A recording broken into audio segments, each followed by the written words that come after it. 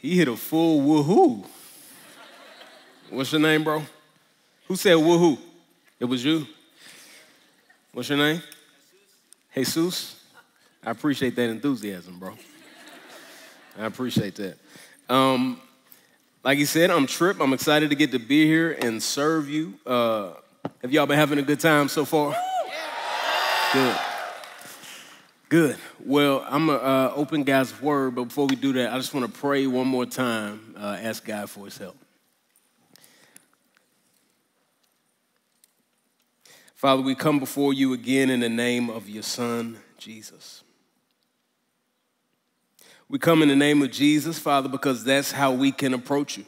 It's through your Son. And Father, we pray that as we spend this time in your word, that you would speak to us, God. God, we pray this wouldn't be just time where we just hear some opinions from a person, Father. We need to hear authoritative truth from you. Father, I pray for my friends in this room whose hearts and minds are all over the place, Father, that you would help our hearts and minds to find rest and peace in you, Father. Father, if we're close-handed, Father, if we are defensive, I pray you would help us to open our hands to hear from you. Say, whatever you call us to, Lord, that's what we want to do. Help us to see you clearly. We ask in Jesus' name, amen. Amen. Again, I'm excited to be here. I met Jesus when I was a teenager. And before that, for me, I was a little confused about what it meant to be a Christian because I grew up in an environment where everybody said they were Christians. So I knew people who, went to church every Sunday said they were Christians, people who never went to church and said they were Christians, and people who lived these moral lives and said they were Christians, people who lived these immoral lives and said they were Christians. I was just confused about what it meant to be a Christian. And I even repeated a prayer after children's pastor when I was real little. It was one of the things where I got dragged to children's church with my family, and I don't remember how often we went. I didn't go enough to know all the hand motions the kids were doing while singing songs. I'll just say that. And so whatever you do in children's church after we did that, color pictures of animals on Noah's Ark, whatever we did, the children's pastor was like, hey, kids, do you want to go to heaven where you will get to live forever? Probably get to see any of your relatives that passed away. You can ask Jesus what happened to the dinosaurs. Then you can ride on the back of a cheetah, probably teleport, and play one-on-one basketball with Jesus forever. Or do you want to go to hell where you'll burn forever? And I was like, oh, my goodness. The first one sounded better. So I was like, all right, just repeat after me. Repeated this prayer after him. God, my bad, all the sinner's prayer things. And, I don't think I became a Christian that day because even though I was repeating these words about putting my faith in Jesus, I didn't understand who Jesus was. I didn't understand how holy God was. I didn't understand why I needed to trust in Jesus to be forgiven of sins. None of that clicked. Fast forward, God in his providence, I got dragged to church again when I was a little older.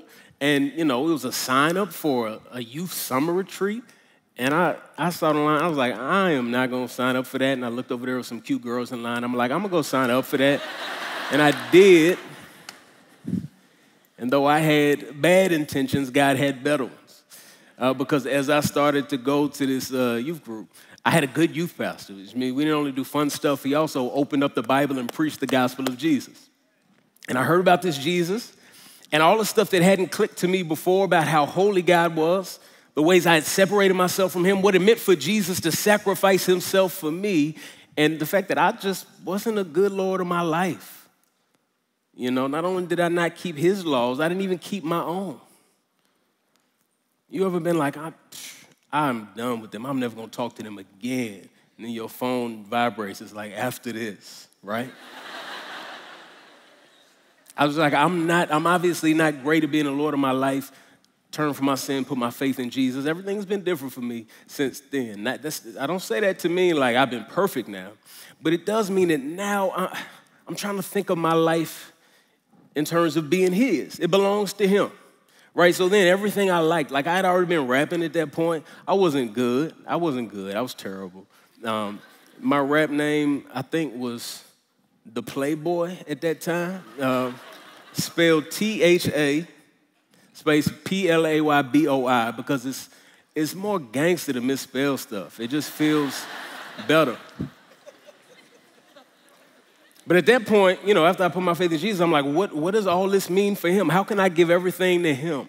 And so I started thinking about, already I understood, like I had braces and a mini fro. I was like, I can't rap about killing people. Not a lot of gangsters have this look. And I thought, how can I just give all of my life to Jesus? That's what I wanted to do with my music. That's what I wanted to do with any gifts I have. I only know about Jesus because people told me about him, and I only say all of this to say I'm excited to be in front of you because I want to tell you more about this Jesus that others have told me about and that I've known and that I've seen in his word. So I want to talk about what Jesus has to say to us today. Matthew 6. I want to read the text first from Matthew chapter 6. And what I'm going to be talking to you about is what I call reality show righteousness. Reality show righteousness. Matthew chapter 6.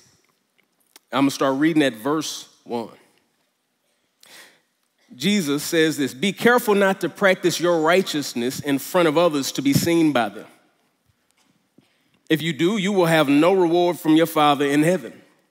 So when you give to the needy, do not announce it with trumpets, as hypocrites do in the synagogues and on the streets to be honored by others. Truly, I tell you, they have received their reward in full. But when you give to the needy, do not let your left hand know what your right hand is doing, so that your giving may be in secret. Then your Father who sees what is done in secret will reward you. And when you pray, don't be like the hypocrites, for they love to pray standing in the synagogues and on the street corners to be seen by others. Truly, I tell you, they have received their reward in full.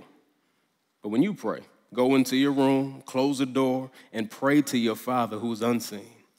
Then your Father who sees what is done in secret will reward you. And when you pray, don't keep babbling like pagans, for they think they'll be heard because of their many words. Do not be like them, for your Father knows what you need before you ask him." That's God's word. I want to talk to you about reality show righteousness, and I'll tell you why I'm calling it that. In the early 2000s, there was a new development in television where, TV producers who are making TV shows, it costs a lot to make a TV show. So they're like, man, how can we get new shows without having to make new scripts? And these reality shows begin to pop up. Now, of course, there are millions of reality shows now. Some of y'all watch them and you don't want nobody to know. But if I was to look at your DVR, might be some Love and Hip Hop on there. God knows. But, they would put some people in a room, in a situation, and they would hope for drama. Right? Because that's what these things usually are. And I don't know if you've ever seen a reality show, but there is plenty of drama. And there are millions of them now. And reality shows, I think one of the reasons that people love them is it plays into a lot of things that are already part of our human nature. Things that were true before reality shows even existed. One, that we do love drama. We like to see other people fight for whatever reason. But also, we love to be seen. We love to have the eyes of other people on us. And, I think a lot of us, we like social media. We would like to say, I just feel like I can connect with all of humanity. I can just connect with people. When in reality, a lot of us just like to have eyes on us. We like people. We all get to star in our own poorly produced reality shows. And I say poorly produced because I be seeing people Instagram stories. It's like, bro, there was a lot of filler you could have cut in that story, bro. Here's part of the danger, is that desire to be seen by other people, to have the eyes of other people on us, that can make it into our spiritual lives too. I don't know if we think that we can be obsessed with the eyes of other people being on us, on our way to work or class in the morning and while we eating and while we're at a concert. But somehow when our spiritual life happens, we'll be able to turn that off. And here's what happens. When we are obsessed with the eyes of other people on us, when someone's watching you, doesn't that change how you act when you know somebody's watching? Like, just let you be just like, I don't know, just washing dishes. Washing dishes is, a product of the fall. It's not a good thing. We shouldn't have to do that, but we do. But then let somebody pull their phone out. You change you start trying to wash dishes cool, turn it into a dance for no reason at all, because now somebody's watching you, right? It changes what you're thinking. And so we love people watching us, but when we begin to do something for other people watching us, it can poison what we're doing. When we're aware of the eyes of other people, it starts to, what other people think starts to compete with the task that you're doing. And it's very difficult to be worried about the eyes of other people and worried about the actual goal at hand at the same time. So in this text, Jesus is talking to his disciples. This is part of the Sermon on the Mount, Jesus' most famous sermon. He's talking to his followers about what it means to actually be a follower of Jesus, to be a disciple, to be a learner, a student of Jesus. And he talks to them a lot about righteousness and what true righteousness is and what good deeds are. And he's challenging a lot of errors in their thinking. And he tells them not only what they should do, but why and how they should do it. And here's why that matters. Because Jesus wants more from us than just doing the right stuff. Jesus also wants us to do it from the right heart. He's not just interested in us going down a checklist. And when something doesn't come from the right heart, he's going to tell us it also doesn't produce the right result. That stuff matters.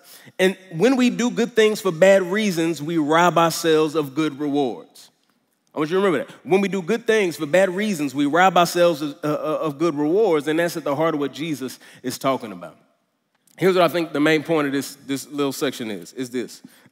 If applause is what you really want, that's all you'll really get.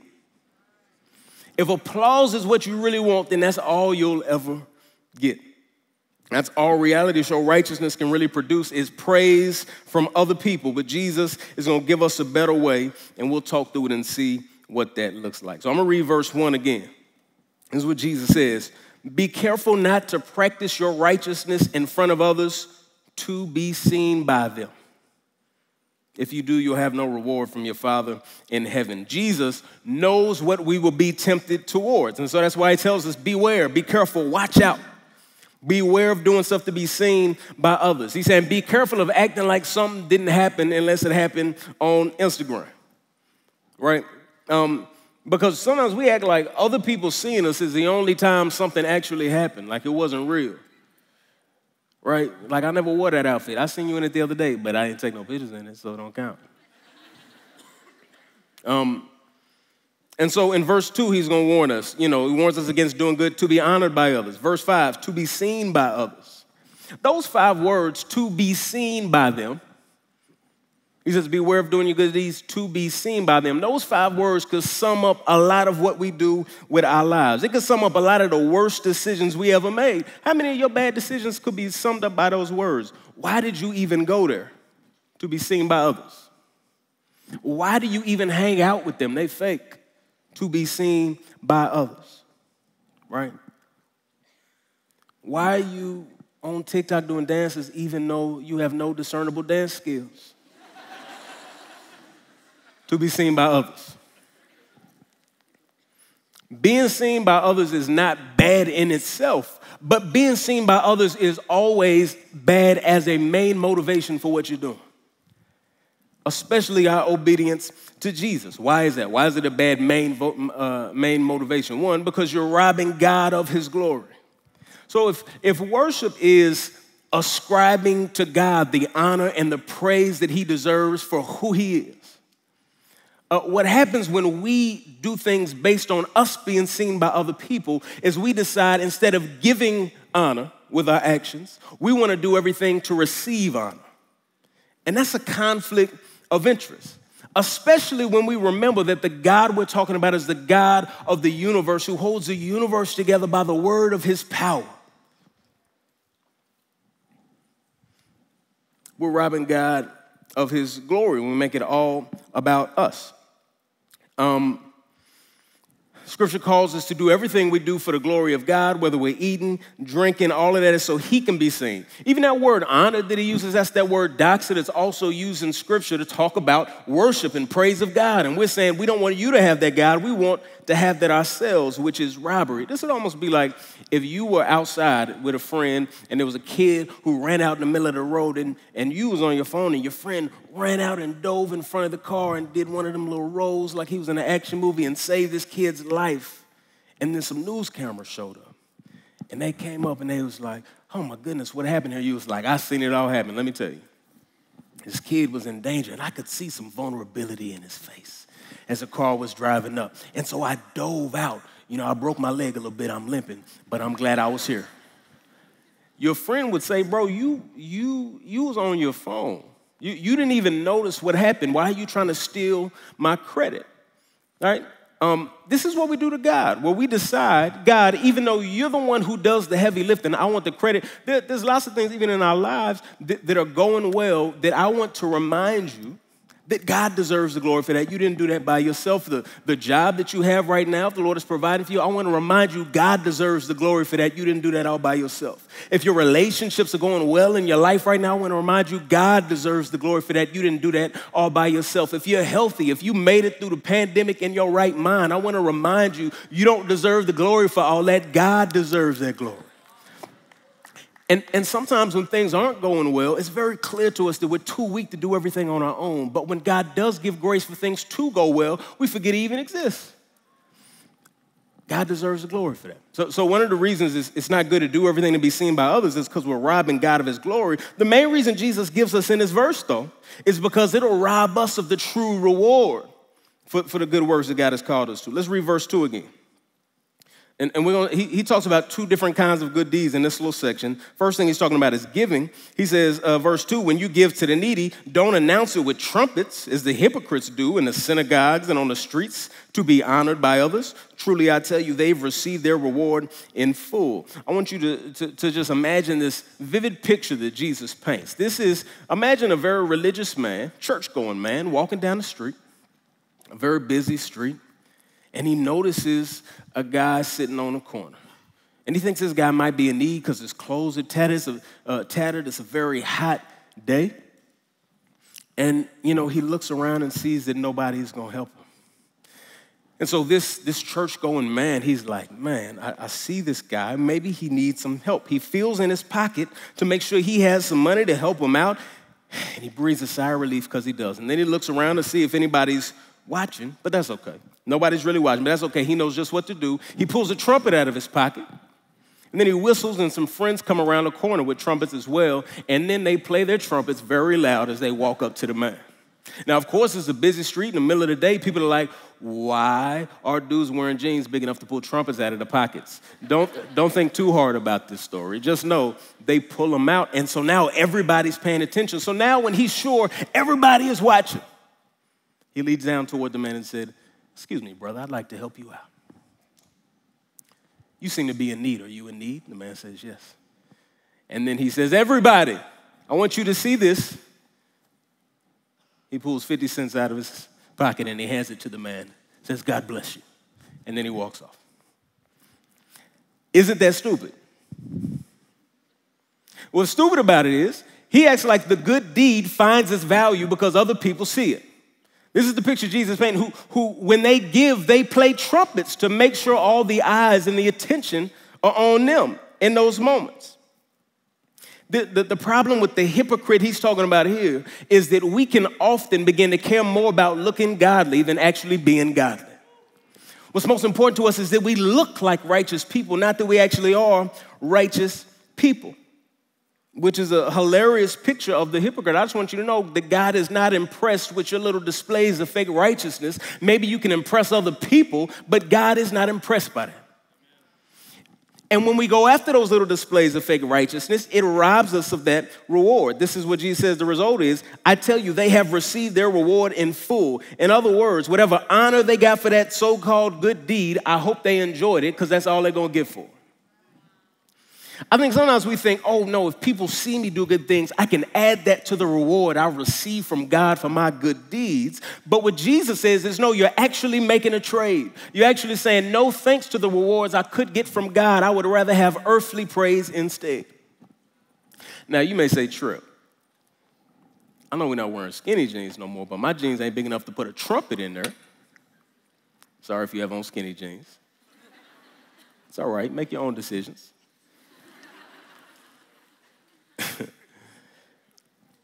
But we still like to do things where we draw attention to ourselves. I know you've seen people like helping people like, hey, I'm here with, what's your name? I'm here with Harold. You know what I'm saying? It's like, bro, if he needs help, just help him. We love to draw attention to ourselves. Just over here sweeping for Jesus. Y'all see me sweeping? We love to serve in ways where we can draw attention to ourselves. Y'all remember Drake's God's Plan video where he was like going around giving people money? I hate that kind of stuff. No offense to Drake. What God is calling us to is not drawing attention to our, even sometimes we'll be like, man, like, let me tell you, I ran into this dude. Man, he was neat. Let me tell you what he said. He said, I need something. And I was like, bro, I got you, right?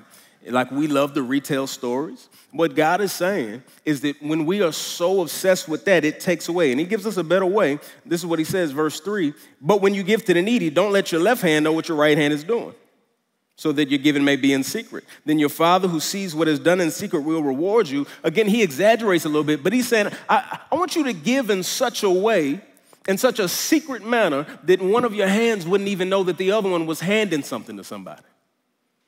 Right, because he's saying that other people seeing you is not the main thing. And of course, we can push this too far. But I want you to know, if there was a friend of yours in need and you needed to buy them groceries and you did it and not a single soul knew about it, would you be content with that? If you volunteered half of your time to serve other people in need and nobody else knew about it, would you be content with that? The things that you do in your life right now, ways that you serve, or ways you're considering serving, and in light of some stuff you heard this weekend, would you be cool if nobody knew about it? Jesus is saying we should serve in secret. Now, this is not to say no one can ever see you serve anywhere, right? Earlier in chapter 5 in the same sermon, Jesus says, let our light shine before men so they may see your good deeds and glorify our Father in heaven. Right, he's saying we want people to see our light, but these people are trying to be seen in order that they can honor themselves. Jesus is saying, allow yourself to be seen in order to bring glory to God. So there's a big difference in being faithful to Jesus in public or trying to draw a crowd so people can see you do something good. He's calling us to be faithful to Jesus wherever we are, whatever time. Y'all still with me? Okay. So this is what he says, your Father who sees what is done in secret will reward you. God sees what is done in secret, and that should be enough. That's the main thing he's getting at. Like, no, you won't get that praise, but God sees. Sometimes we feel like I've been laboring, nobody appreciates me, nobody sees. What Scripture reminds us about is that God sees. The things that you do in your life, you're like, no one understands how hard this is for me. No one understands how difficult. I want you to know God sees. Scripture talks about not being weary in well-doing, or that your labor is not in vain. God sees. Now, on the other side, there can be something scary about the fact that God sees. But he says what God sees, what is done in secret. What does your life look like in secret would be one of my questions. Usually when we hear secret, we think of scandalous things. Wouldn't it be amazing if what happens in your life in secret is not scandalous, but it's praiseworthy? There are things about our secret lives that show us more about who we are than our public lives. No one sees us. The only motivation we have to do it is the thing itself. Wouldn't it be amazing if what you do in secret brought praise to God instead of shame on him? This is what he's calling us to. So he's going to talk about prayer now. Verse 5, this is what Jesus says as he continues. He says, and when you pray, don't be like the hypocrites, for they love standing in the synagogues and on the street corners to be seen by others. Truly, I tell you, they've received their reward in full. But when you pray, go into your room, close the door, and pray to your Father who's unseen. Then your Father who sees what is done in secret will reward you. Again, he brings up these hypocrites. What are they doing this time? They praying all loud and in the way, making sure people can see them pray. He mentions, again, being in the synagogues and in the streets. What do synagogues and streets have in common? Synagogue is a public place of worship. Streets is a public place where everyone is. It's, again, a public place. And here's something that might surprise you. Hypocrites love to pray. Don't be like the hypocrites, for they love to pray standing in the synagogues. Here's a reminder, you can love prayer and still not love God. Some of us pray because we love ourselves so much and we want other people to love us as much as we do. Like, look how holy this prayer is. It says something about the human heart that we can be so self-centered that we can even make service about ourselves. We can even make praying to God, which is supposed to be an acknowledgement that we need him, that we're weak, we need him. We can turn that into something about ourselves as well. And you can probably think of somebody in your mind who's like this, who, does this all the time, who prays in these big words. Such a churchy person who's real showy in everything that they pray and that they do. Well, I want you to, if you're thinking about that person's in your mind, I want you to forget about them because Jesus is talking to you. All of us can be tempted toward this kind of hypocrisy. Usually when we think hypocrite, we think somebody who says something and then they live a completely different life. That is a very real kind of hypocrite. Another kind of hypocrite is somebody who does do the right things, but for all the wrong reasons. That's what Jesus is getting at here. There's still a rot within their souls. Some of us, when we pray, maybe we wouldn't say God wants to hear us say a bunch of words, but then we just talk way different when we pray. Some of us be like, man, LeBron old, he not even good. Oh, we about to pray. Heavenly Father, we beseech thee. Father, we are bewildered by your omnipotence. Bro, spell bewildered. You don't know what that means. Who told you have to pray like that? Sometimes we are trying to impress other people with words we looked up on the way to the prayer meeting.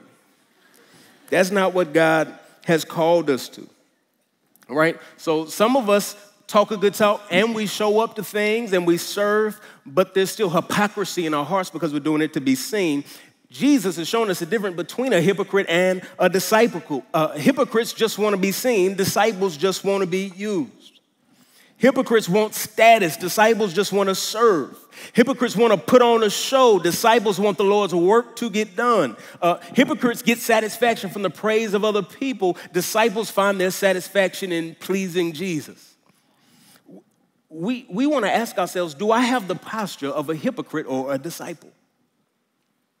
And it's very hard because so much of our lives have become about being seen by other people. And all of us can be tempted toward hypocrisy. So this is not to say someone with genuine faith in Jesus can't act in a hypocritical manner sometimes. So how do we fight against letting this hypocrisy sneak up on us? One way is to be transparent about who you really are. Tell on yourself often. Confess your sins. It's very hard to both be overly concerned about fake righteousness while also being honest about who you really are. Be transparent about the ways you don't have it all together. If you catch a hint of people acting like you're the perfect Christian and follower of God and you make no mistakes, you should correct them right then on the spot. Because here's what happens. Once people have that view of you and you've presented yourself as this person who has it all together, then you spend the rest of your time trying to maintain that.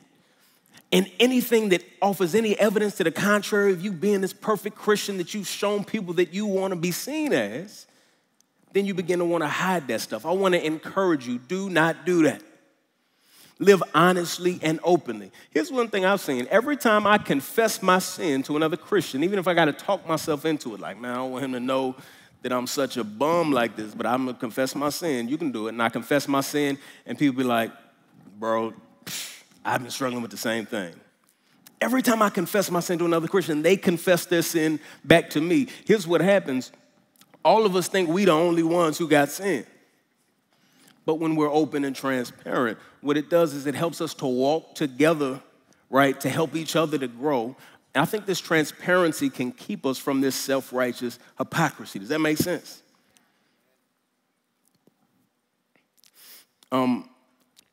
If applause is all we're chasing, that's all we'll ever get. This is what Jesus tells us in verse 6. There's a better way than chasing applause. Verse 6. When you pray, go into your room, close the door, pray to your Father who's unseen. Then your Father who sees what is done in secret will reward you. It's just like the hiding it from your hands. He's saying when you pray, go into your closet and pray. Some of us pray, but we never pray when we're alone. We only pray with other people. Do not treat church or small group or anything else as a place to, as a platform to perform for others with prayers. I want to encourage you to make a habit of praying in private. It can be hard to pray. I don't think I've ever met a Christian who, if I said, hey, do you think you pray enough? They'll be like, yes. That's not typically how we feel. Most of us feel like we do not pray enough. I want to encourage you. It can be hard to carve out time to pray a lot. I want to encourage you to just pray in small chunks. One of the reasons is like this. We think we got to say a lot of words. We I wanted to pray this morning, but I didn't have an hour to carve out. It's no, nobody's praying for an hour. If they said they did, they lied. And they need to pray about that. Nah, I mean, it's some people somewhere, but most of us do not have the attention span to pray for an hour. And sometimes we think if we pray briefly, it's not a real prayer. I want to encourage you, just always be praying, on the way to work. Just pray. On the way to school, just pray. When you get home, just say, Lord, please give me grace today. I know I'm going to run into this person and I'll be wanting to punch them. God, give me grace to not punch in Jesus' name, amen, right? Just be praying often. Ask God for grace. Ask God for help. When you see somebody struggling, instead of texting somebody and talking about them, ask God to help them. Always be praying. Pray when nobody knows you're praying. Pray when you can't say you had this amazing quiet time and sound like a deep Christian. Just be in communication with your Heavenly Father. Pray all the time. Scripture talks about praying without ceasing. I want you to make it a habit. What Jesus is getting at is when you only want to pray for people to think you're deep, I hope you like that reward of people thinking you're a deep, very spiritual person because that's all the reward you'll get. I mean, it's kind of like The Bachelorette, which is a reality show, of course, that I'm sure none of you have ever seen, where 30 dudes show up trying to marry the same woman, and, they all say they're there for a wife. And, no shade, but I can think of better ways to meet one. And a lot of dudes, one person maybe marries the girl, but 29 of them dudes leave home with the same amount of wife that they had when they got there, which is none. Now, maybe they got more followers. And look, if that's what you wanted, then good. I hope you're happy with the reward that you got. This is what Jesus is getting at. When we pursue things in ways that are more about the eyes on us than actually the best way to do it, then we should, just know you need to be content with the reward that you're going to get. It robs us of what we can really get. And he talks about rewards. What are those rewards that we would get from God? Well, Scripture says that though our only motivation to obey God shouldn't be what he'll give us in return, that he does promise to give us rewards, not because he owes them to us, just because he's gracious. God has invited us into the work that he don't even need us to do, and then he rewards us for the work that he strengthened us to do in the first place. This is the kind of gracious God that we find in Scripture. What exactly are those rewards, though? Scripture's not super clear other than we know there are good rewards that we get.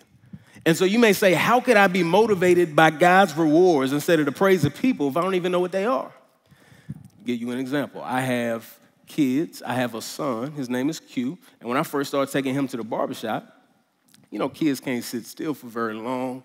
And so I was like, hey, if you're good, if you sit still, I will give you a special treat. His eyes lit up. He was excited. And he was very still. I could have convinced him to do anything for me in that moment. When he heard those words, special treat, I should have had him do my taxes.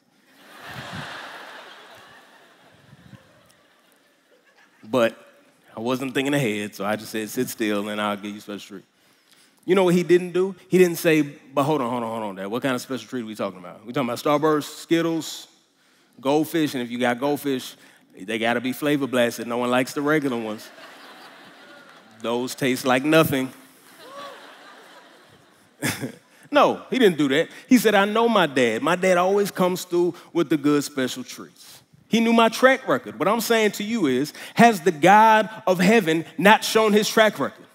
Has he not shown that he's a promise-keeping God? Has he not shown that he has good rewards for us? The God who split the Red Sea, the God who put on human flesh, the God who raised Jesus from the dead.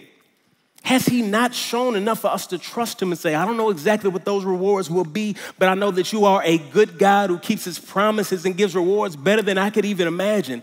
I need you to understand, like some social media likes or like somebody thinking you deep or cool or something, that sounds so dumb compared to the rewards that come from the God who owns a cattle on 1,000 hills.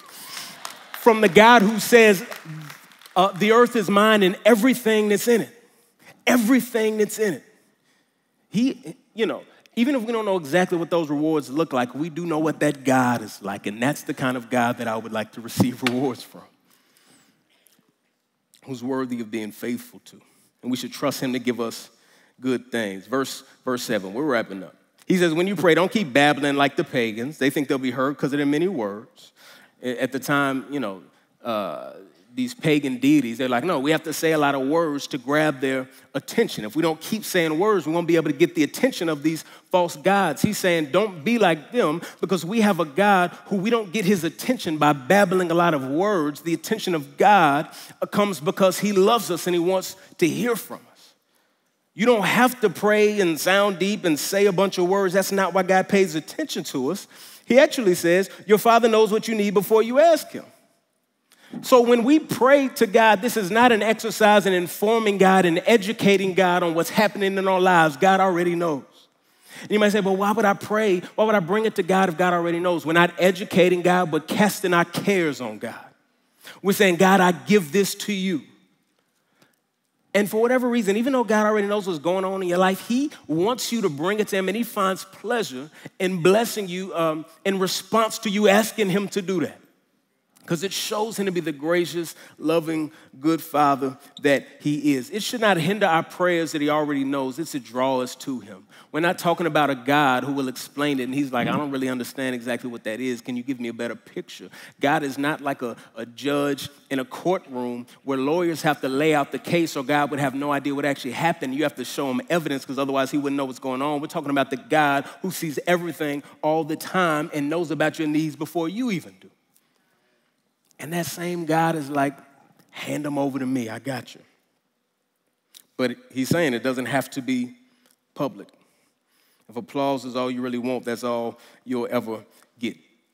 One of the reasons this can be hard for us is because we really do struggle with approval from other people. And some of us struggle with approval from other people for different reasons, stuff, just our own insecurities, stuff that happened in childhood. Some of us had relationships, formative relationships when we were young that weren't where they should be. So the approval that we missed from our dad or from our mom or our siblings or friends, whatever it is, we're always running around trying to find it in other places.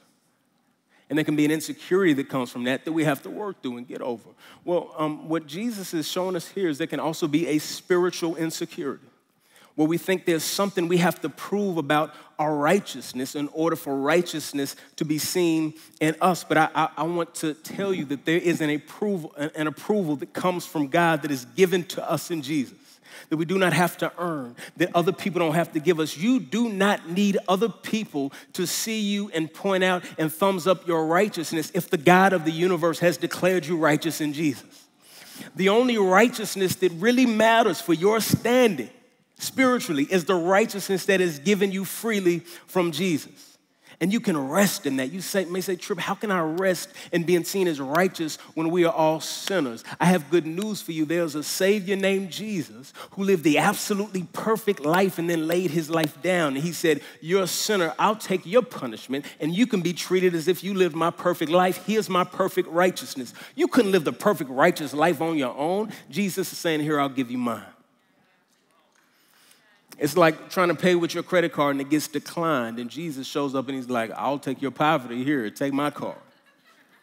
Act like you have my account. Your righteousness account can be full through faith in Jesus. So what I'm saying is you don't have to run around trying to find approval from other people if you already have it in Jesus. And that is freeing. You know, some of us are, wrestling with insecurities and anxieties for various reasons. And there's all kind of stuff around us. But one of the things that's helpful for me in those moments is to remember, like, I spend too much time thinking about me. I spend too much time focusing on my own weaknesses and other people seeing those weaknesses. What Jesus is saying, look, even as you serve, I want you to remember there's a God that's much bigger than you, much bigger than this particular way you're serving. And you want that God to be so big that he looms large over every decision you make, every time you serve, every conversation you have. That's what Jesus has called us to. So maybe you're saying, look, if God sees what's done in secret, I'm in trouble, but I want you to know, even if you haven't been very generous, Jesus became poor so that we can be rich. I haven't prayed sincerely enough. Jesus did. He prayed all night till he sweat blood. Maybe you're angry. I want you to know Jesus was patient on our behalf. I could go on and on and on. There's a Savior. We have perfect approval through him. So my encouragement to you is serve out of love to bring honor to God, not to yourself. Amen. Amen. Let's pray. Father, we thank you so much for Jesus. We thank you, Father, that we don't have to manufacture our righteousness. Father, we thank you that we don't have to prove our righteousness to anyone. We thank you for righteousness in Jesus. Father, I pray for my friends here who are still getting to know who Jesus is, Father, who is maybe skeptical. God, I pray you would show them the beauty of a Savior who says, come as you are and I'll clean you up. Father, I pray they would see the beauty of a Savior who doesn't say, hey, just keep running on this treadmill forever. But instead, Jesus says, I'll hand you the righteousness and run in light of what I've given you. Father, we pray you would free us from people-pleasing. We pray you would free us from just living every moment for other people, seeing how good we are, wanting to prove ourselves to others. Help us to live in the freedom. Help us to swim in that freedom that you've given us in your Son, Jesus. We ask all of this in Jesus' name. Amen.